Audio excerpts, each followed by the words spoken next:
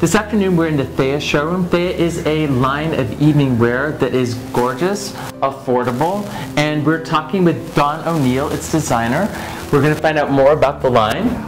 So before we get into the line itself, just to give us a little bit of background on you yourself as a designer, what is your background? Well, my background, which you'll be picking up very quickly, is my Irish brogue. Okay. Born in Ireland, educated in Dublin.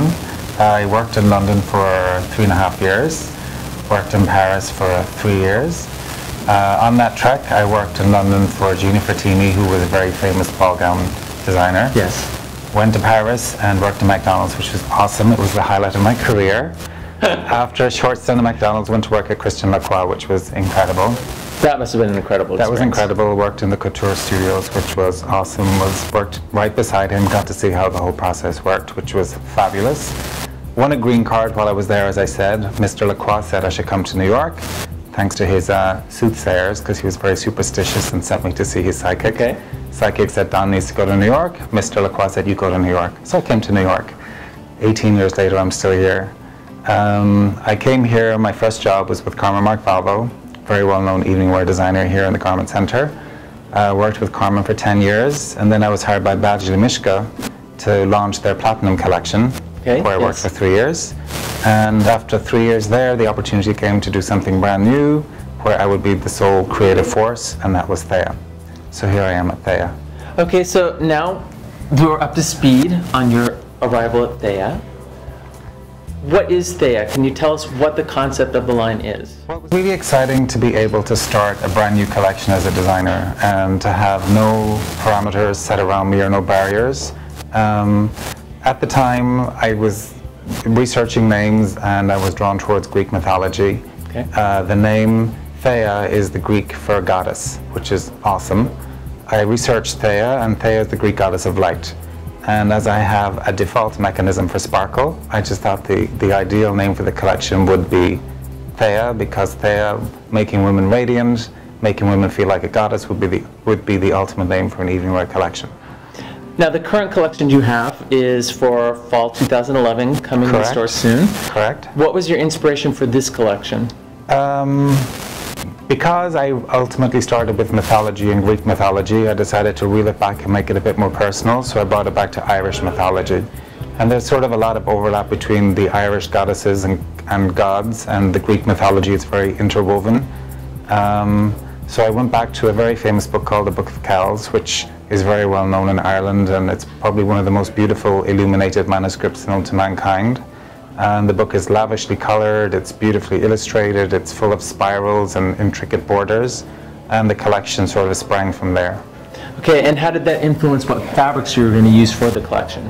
The fabrications in themselves, being a traditional evening wear designer, I tend to stay with soft fluid fabrics, with chiffons, with laces, with organzas. So it was more about how I treated the fabrics and how I embellished them.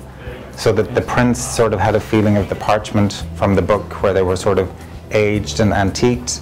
The actual embroideries that went onto the garments were sort of picking up the metals and the gold tones from the actual pieces. So it was sort of an amalgamation of those influences that I've sort of brought into the collection. We're big fans of Carrie Underwood, and Carrie has been wearing us I think we were here not even 2 months and Carrie was already wearing us on the red carpet.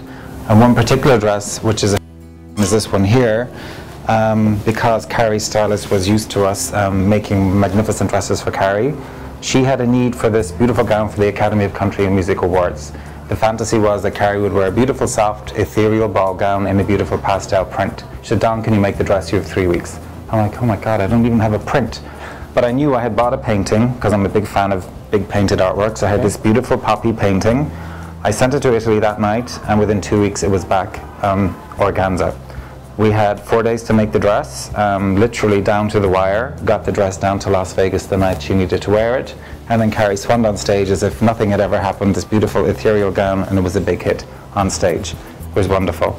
I remember the press on that, and she looked spectacular in it. We got some great press on it. The Wall Street Journal picked it up. It went around the world. The whole story of how we made a dress happen in 3 weeks from a literally a painting becoming a gown, which was really exciting. And moving on to another wonderful star, Taylor Swift.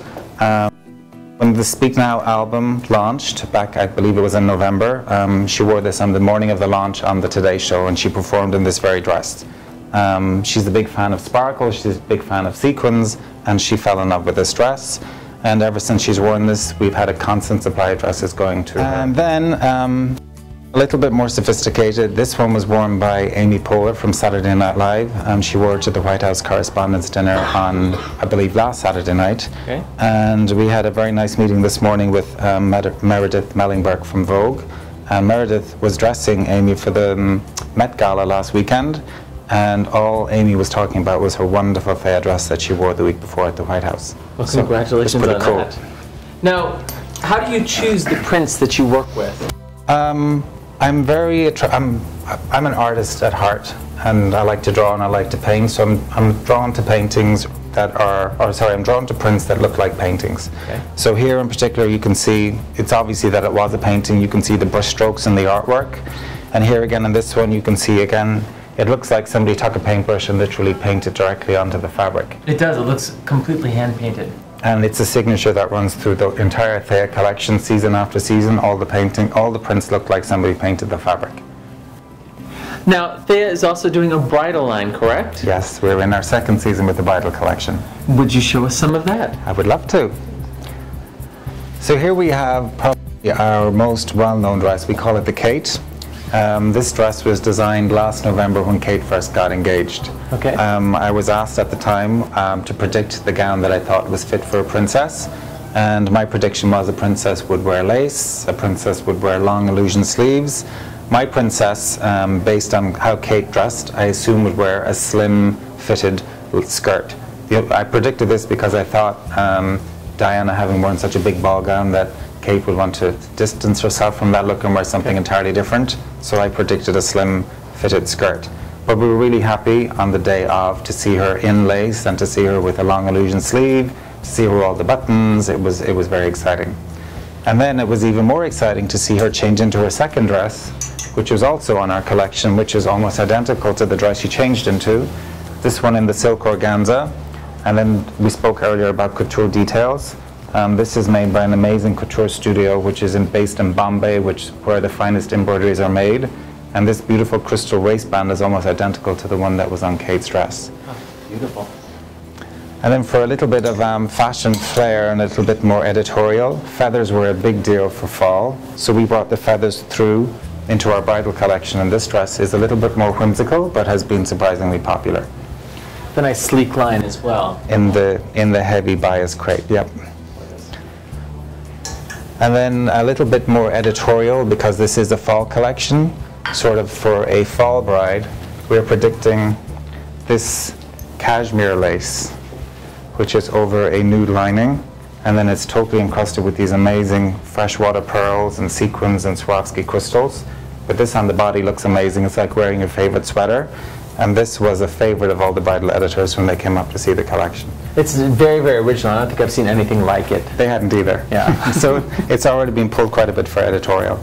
Excellent. Part of what makes THEIA special also is we work on the change into category.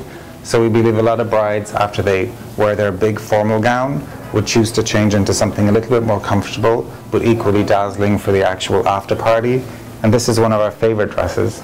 It's the Crystal Goddess, this short, sexy, entirely crystal encrusted little cocktail dress. And what's really cute here at the neckline, it's on a nude illusion tool. So these crystals look like they're floating on your chest, and you just have this beautiful dress shimmering around your body. One or two brides have made very dazzling entrances, second time round on their wedding day, in this dress. The detail of the flowers is absolutely gorgeous. Probably one of our most popular dresses. When I initially started the bridal collection, it was sort of for a destination bride or a rehearsal dinner, not so much a formal wedding gown. This dress in particular was our most successful destination dress. We call it the petal gown. The dress is incredible. It has these different sizes of laser cut petals that are stitched on with seed pearls that flow down over the dress. The hem of the skirt has this beautiful big full circle, The dress is incredibly light. It's stitched on tulle, and then has a beautiful jersey lining, so the dress stretches. Every woman who puts this dress on can't believe, number one, how comfortable she is in it. And it's so light. And how light the dress is, and how good they look in it. It's a very flattering dress on everybody who puts it on. The textural element is incredible. And it just has a very romantic, soft, ethereal feel to it also. The whole collection actually started with this dress. Let me just quickly go to this. We call this the Goddess Gown. This was the very first dress that I designed for THEIA. Ultimately because I was thinking goddess, and I guess I was channeling goddesses, and I had made this white gown with this beautiful, again, a couture waistband with this wonderful detail with all these Swarovski crystals. And my favorite, I'd like to put a lot of fabric in my dresses. This one in particular, the skirt has 9 yards of fabric in it, which is amazing. And then when you put it on, when you walk in the dress, it's super light and it just wafts around the body. And again, this being one of the very first dresses I made, it's sort of, this was the beginning of the whole bridal evolution, which now has become a fully fledged collection. Well, it looks like you've got your hands full between the regular THEIA collection and the bridal collection. How do you keep your creativity going with all of that? It's challenging. Yeah? It's very challenging. Every time I make a really pretty dress, there's no time to really sit back on my laurels and think, wow, isn't this great? Look what I did. Because everyone's like, okay, that's great, now what are you going to do? And whenever, especially the crystal dress that we spoke about earlier, this is such a pretty dress, and it's like, well, how are you going to top that?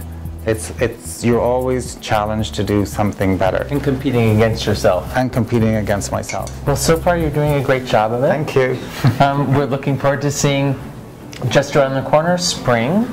Yes? Yes, we're working right now on spring 1, which is sort of in the air, and I'm sort of trying to channel spring, having just come out of bridal. And spring will be on top of me through spring and September before I know it. So there's a lot of work to be done over the summer. It never stops. Well, we're looking forward to coming back and seeing what you've done for spring at that point. I hope you will. Okay? Thank you very much. I appreciate it. It was a pleasure. Thank you. And good luck with all of your endeavors. Thank you.